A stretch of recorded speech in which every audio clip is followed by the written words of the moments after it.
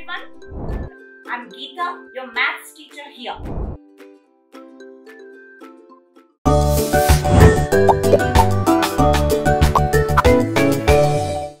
I display few objects here. Can you identify the shape of these objects? Yes, all are in circle shape. Suppose if you place a bangle on a paper, trace the boundary of the bangle. What is the shape you obtain? Exactly, you get a circle. So what is a circle?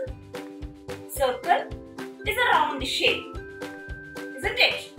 But when we speak in terms of geometry, circle is a curved closed shape. So today we are going to discuss about circle, parts of a circle. When I draw a circle on a paper and fold the circle in 4 times, and when I open and see, what do I get? I could see folds. I could see lines.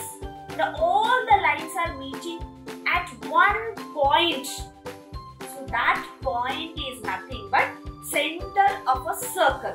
So here comes the first part of a circle, center of a circle, where all the lines meet at a point.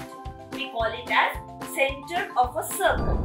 Here comes the second part of a circle, radius of a circle.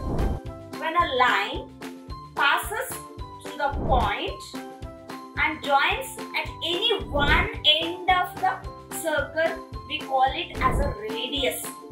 Let me put it simple. The distance between center of a circle and any point of a circle is nothing but a radius. Here comes the third part of a circle, which is nothing but diameter of a circle. So diameter is the longest line passes through the center of a circle, meets both the ends of a circle. We call it as a diameter. So 2 times radius is nothing but a diameter. Here comes the next part, circumference.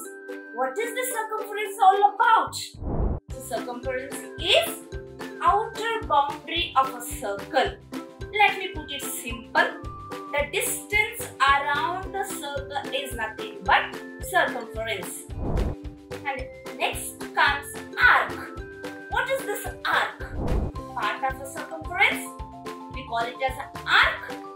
In simple terms, a curve on a circumference is nothing but arc. So these are the most important parts of a circle we have discussed today. I hope you enjoyed watching this video. Thank you all.